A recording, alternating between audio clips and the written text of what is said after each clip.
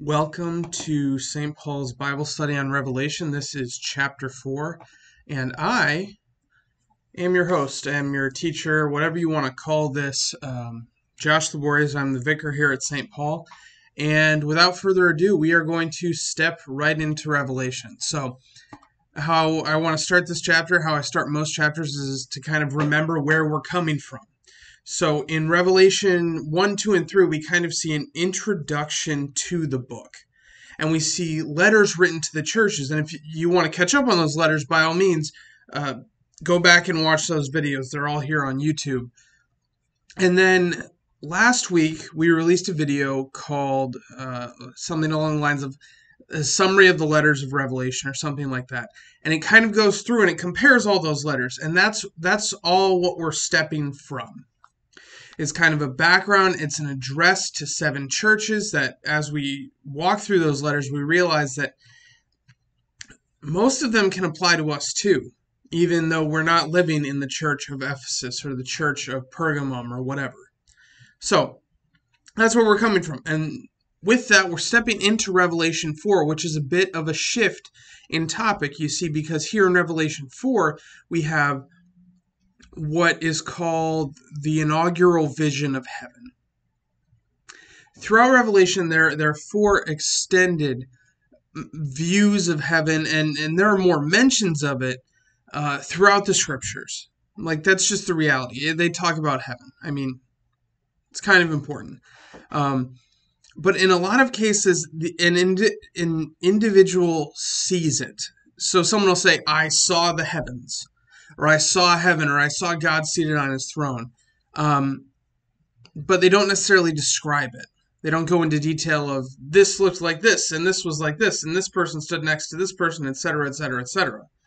Or in other places, it's referenced really frequently, but there's no report of how it's seen. And so what we're getting ready to see here, and what we see a couple other times in Revelation, is if you were to compare maybe a letter. This being the letter, and in a letter you can get some serious content. You can write out what you mean, you can be really descriptive, versus maybe a postcard where maybe you get a picture and you get a couple lines, but you're kind of limited in how much you're communicating, versus just like checking in on social media where you just say, I was here. So that's kind of the different ways we see heaven talked about, heaven referred to and addressed throughout the scriptures. So before we get into the text itself, I want to talk a little bit just about how the New Testament handles heaven versus how the Old Testament handles heaven. You see, the Old Testament, when it talks about heaven, it doesn't include the saints. However, they're prominent in New Testament references. You see the saints all the time, which makes sense because before the coming of Jesus, that wouldn't have made as much sense as far as how much of God had been revealed to us. And then if you look at some other texts, the Son of God is not explicitly mentioned. Now, we see the Son of God, we see Jesus Christ throughout the Old Testament, and you're saying, that doesn't sound right. Jesus was born at the beginning of the New Testament. What's up with that? He takes this form called the pre-incarnate Christ, is the theological word for it. And this is Jesus Christ before he's born, because he was still God. He is still God, but he hadn't taken on human form yet. And if you want the in-depth view of that, then I would encourage you, there's going to be a little thing at the top of this video right about now, that would encourage you to go check out Pastor Andrew's Bible study series, lesson series on foundations in faith. And he addresses the Son of God and kind of what that looks like. But he's not mentioned as explicitly, but in Revelation, we see him elevated with the Father. And that's pretty consistent because the Old Testament focuses on the Father because Israel's relationship is primarily through their covenant with the Father. And in the New Testament, it centers on the Son because the new covenant is through Jesus Christ. So this makes a lot of sense. But as you look at Old Testament versus New Testament, visions of heaven, that's kind of the distinction we see. So, without further ado, we're going to hop into the text. I would encourage you, get your Bibles out or navigate yourself to a Bible app. I've had a couple of people ask me about this. So if you'll see on my phone, let me see if I can get this lined up with the camera. This app right here. It's really simple. It's called Bible.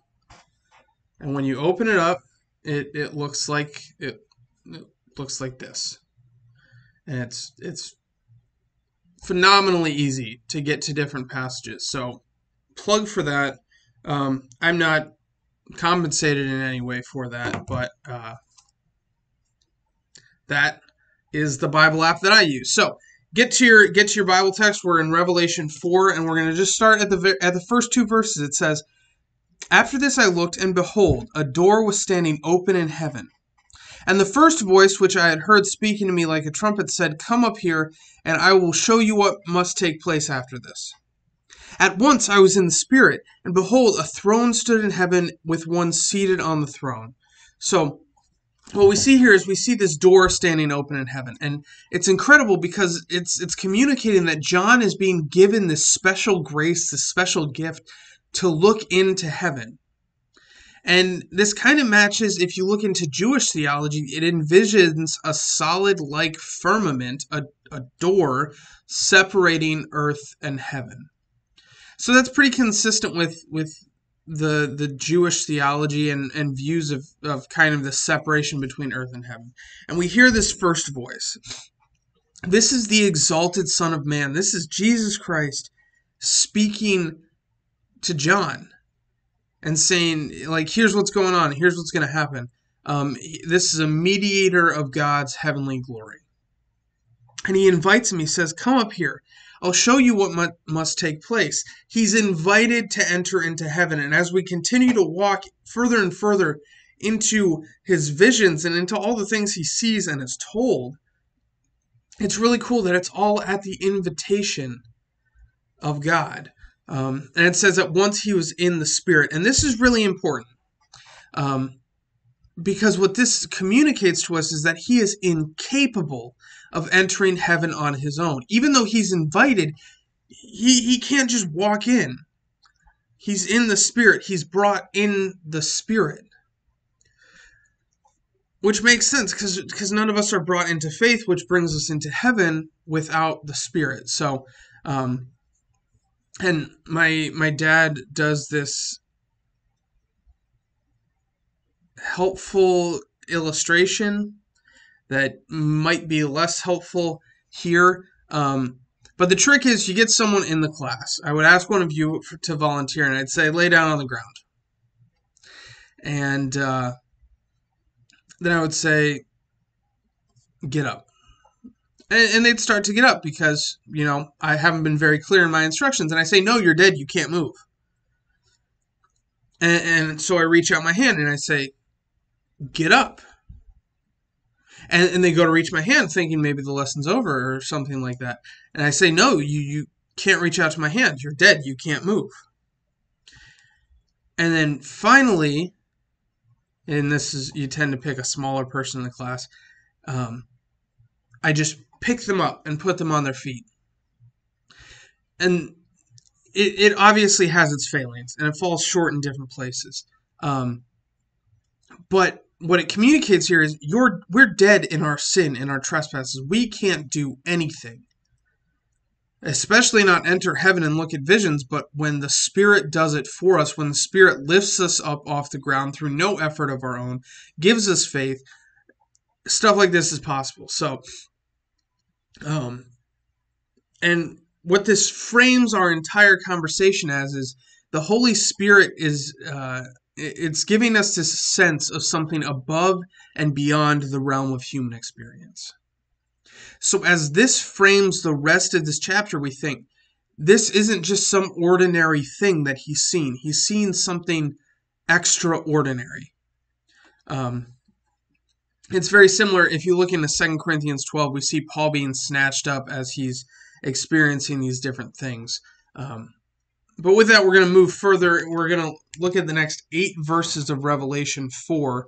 Starting in verse 3, it says, "And he who sat there had the appearance of jasper and carnelian, and around the throne was a rainbow that had the appearance of an emerald. Around the throne were 24 thrones, and seated on the thrones were 24 elders, clothed in white garments with golden crowns on their heads. From the throne came flashes of lightning and rumblings and peals of thunder, and before the throne were burning 7 torches of fire, which are the 7 spirits of God. And before the throne,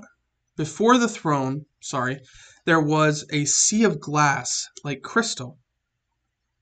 And around the throne, on each side of the throne, are 4 living creatures full of eyes in the front and behind. The first living creature like a lion, the second like an ox, the third with the face of a man, and the 4th living creature like an eagle in flight. And the 4 living creatures, each of them with 6 wings, are full of eyes all around and within, and day and night they never cease to say, Holy, holy, holy is the Lord God Almighty, who was and is to come. And whenever the living creatures give glory and honor and thanks to him who is seated on the throne, who lives forever and ever, the 24 elders fall down before him who is seated on the throne, and worship him who lives forever and ever. They cast their crowns before the throne, saying, Worthy are you, our Lord and God, to receive glory and honor and power. For you created all things, and by your will they existed and were created." So, that is the end of the chapter. So we're going to kind of step through. There's a lot of symbolism here. There's a lot going on here. But before I go forward, I want to provide a disclaimer, I guess, to my approach to Revelation. Because when you talk about Revelation, there are 2 really far extremes. There are people on one side that take everything hyper literally. So later when we talk about the dragon, they think there's a literal dragon. They think all the measurements of time are very literal. They think everything can only be taken at face value. So that's kind of one extreme. And then on another extreme, there are people who say, well, this is all just a metaphor. John was sitting on the island, and he was never taken up into heaven. He never saw anything. It's all a metaphor for various things. And I'm squarely in the middle of that, because some of these things I think are literal. And the best interpretation of them is that they are literal. For example, I do believe that John was in the Spirit and he was taken up to heaven, whatever that looks like, to see these things. But on the other hand, I think there is a great deal of metaphor in Revelation. So I think some things are best interpreted that way. And the reality to this is I'm not going to declare which is which. I'm going to look at it at face value, say, well, maybe here are some interpretations for this. Here are what I think are likely interpretations for this. But frankly, God can do however he wants. If he wants the book of Revelation to play out very literally, he is God and he can do that. If he wants 4 literal horsemen to come and be part of the end of the world riding out of the sky, you know what? That is his prerogative. So, with that disclaimer, let's go into this imagery of heaven. So, first we have this mention of jasper and carnelian. So, what we're seeing here is this is the closest description John is capable to the glory of God. So he's trying to distill the infinite glory of God into something that people can connect to and relate to. As far as these stones specifically, these are both semi-precious or precious stones. I don't actually know the difference. I'm not a jeweler. You know how much I'm not going to tell you how much I paid for my wedding ring. But it wasn't a lot. Because I don't care. Anyway, send me forward. What is kind of interesting about these 2 stones is they're both part of the clothing, the garments of the high priests in the Old Testament. So there is that connection. But they're precious stones. And then it goes forward and it talks about the throne was around the throne was a rainbow that had the appearance of emerald. This is a really significant reference because where does the rainbow come from? It comes from Noah and the flood, and it's part of God's promise for salvation for his people. So when John brings up this rainbow, he's reminding us of the saving mercy of God and his promise of mercy and grace. And the emerald with jasper and carnelian, they made up the high priest's breastplate, as I mentioned a minute ago. So stepping forward, we have these 24 thrones, and there are 24 elders on them. There are a couple different interpretations of who these 24 are. I think the most fair understanding of who the 24 elders are, we have 12 tribes of Israel and 12 disciples. Alternatively, some people say these are just 24 exalted angels, but the reality is the interpretation of 12 tribes of Israel and 12 disciples, that represents all of God's people. The 12 tribes of Israel being representative of God's ancient people, the Israelites, God's chosen people. And then the 12 disciples representing the New Testament church and everyone who is in the gospel of Jesus Christ. Another alternative connection, some people have connected this to the 24 priestly orders that were established during David's reign in the Old Testament. An important clarifying thing here, elder is used to describe a human everywhere else. Angels are never called elders. They don't sit on thrones. They are servants, and they don't wear crowns. So when people say, oh, it's probably 24 exalted angels, probably not, because this language is never used to describe angels. But it says that they're clothed in white garments with these golden crowns on their heads. These are reflective of wedding garments, which Jesus uses to talk about heaven very frequently. And they've been washed in the blood of the Lamb. Golden crowns on their head, obviously, put them in a place of victory. As we'll talk about over and over again, the connotation of crown in the Old Testament probably was more of victory. To the victor goes the crown rather than royalty as much. There might have been still a little bit of that connotation there, but it frequently would be they conquered, they were victors rather than they were kings. So stepping forward, from the throne came flashes of lightning and rumblings and peals of thunder. This highlights God's creative power, and it highlights his abilities within creation and just the magnitude of his glory. And then it talks about the 7 torches of fire, which are the 7 spirits of God. This is another reference to the Holy Spirit. It goes back to Moses' tabernacle that had 7 lamps. And then Zechariah 4, we see 7 lamps as reminders of the active spirit of Yahweh, the active spirit of God in his people. So we're going to see that again and again. And then before the throne was a sea of glass like a crystal. This ocean is completely calm. It is free of the Leviathan. It is free of the disruption of sin. But what it communicates here is that there's still a vast distance between John and God. We still have a long way to go. And it gets into this idea theologically that we talk about called the now and not yet. We are saved, but we're still waiting for the second coming. It's this idea of like Christ's work is finished, but he's still coming back again. And to be very frank with you, it is a paradox. God does that occasionally because God is God and we can't understand what's going on. But this is an example of now and not yet, in that John is now in heaven, but he's not reunited with God yet because there's still this sea in between them. There's a suggestion of it being kind of a celestial sea. So, the final thing we're kind of going to talk about here is these 4 living creatures, which it spends kind of the rest of this text discussing. It doesn't identify them as angels, as cherubim or seraphim. They're very reflective. They're very similar to beings that are described in both Isaiah and Ezekiel. And in those texts, if you go back to Isaiah and to Ezekiel, they're called seraphim and cherubim, respectively. They move together with God on his throne. You see, they're in God's immediate vicinity, and we see that God here. And in every account of these four living creatures, they attend God. In fact, one is actually sent to guard the Garden of Eden. So if you look, some Jewish literature recognizes them as kind of the highest order of angels, as kind of a choir master or something like that.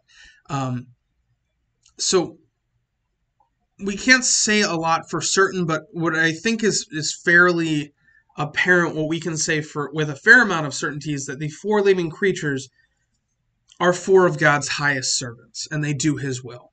And they're blessed to be close to him and in his presence. So I don't want to get too bogged down in that, because I think if we needed more details, the Bible would give us more details. We don't need to kind of fill it in with our own ideas. But there is a lot of potential symbolism to the four living creatures. You have this suggestion of the four Gospels. And different authors align each living creature differently with the four different Gospels.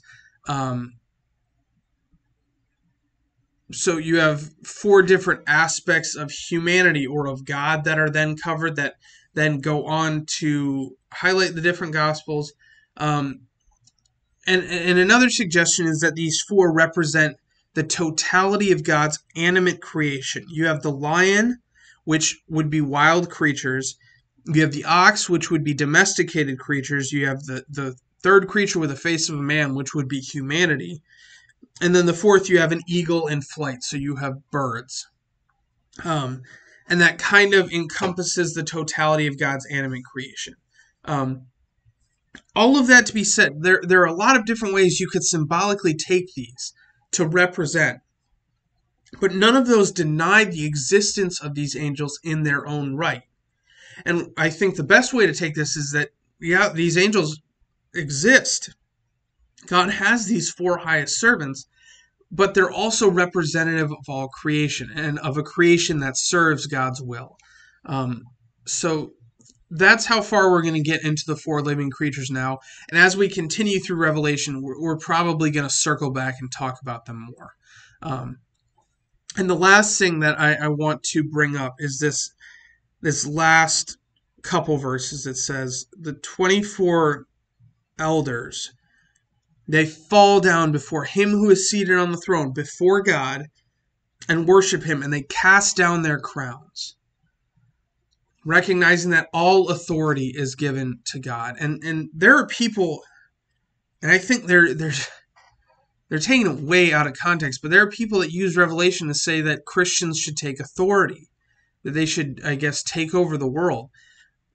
But that's not our place. Even here, the elders who have been given crowns are casting them before God, saying that he is worthy to receive all glory and honor and power. So that's, again, that brings us back to what Revelation is going to do and does consistently, and that is to bring glory to God and to keep Jesus Christ at the center. Because that is what Revelation is about. It is about the fulfillment of the covenant of Jesus Christ, the fulfillment of God's plan for his creation and his people. So that is the message I'm going to leave you on. And the question that I want you to ponder is how can you cast your crown before God? How can you give your glory and your honor and your power, which is a gift from God anyway, how can you cast that before his throne this week? All right, guys. So that is Revelation 4. As always, thank you for joining us. If you're curious about Revelation, we have this whole playlist that you can scroll through and watch more of if you go to St. Paul's YouTube page. It's one of the playlists. It is on our homepage. If you want to get other content from St. Paul, I would encourage you, go ahead and hit the subscribe button. Subscribe to St. Paul Lutheran Church and School for all the Bible studies and devotions and live broadcasts and special programming and everything else. It's very exciting. And if this video was helpful for you, go ahead and give it a like and boost my ego, because that's what I need. So that's where we're going to end. Go in peace and serve the Lord. Thanks be to God.